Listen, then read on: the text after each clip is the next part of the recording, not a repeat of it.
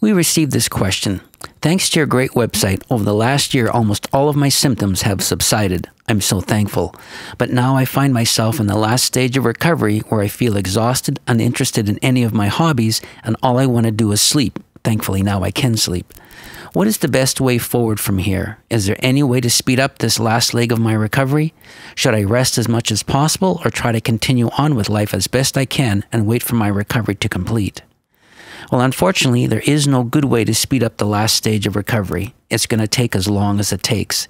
In the meantime, I suggest you carry on with life as best you can, tolerate the fatigue and uninterest, and wait for things to improve.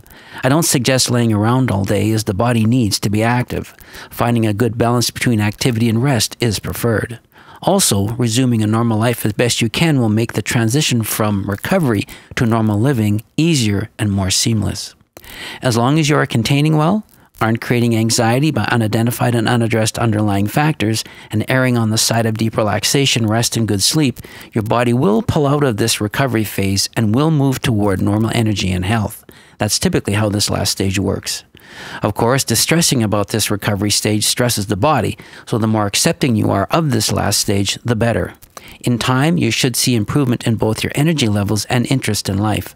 While they may appear as brief bursts of energy and interest that subside initially, those bursts should become more pronounced and prolonged as recovery completes and stabilizes. But as your body completes this recovery work, your normal energy and interest will return and remain. That should be your expectation.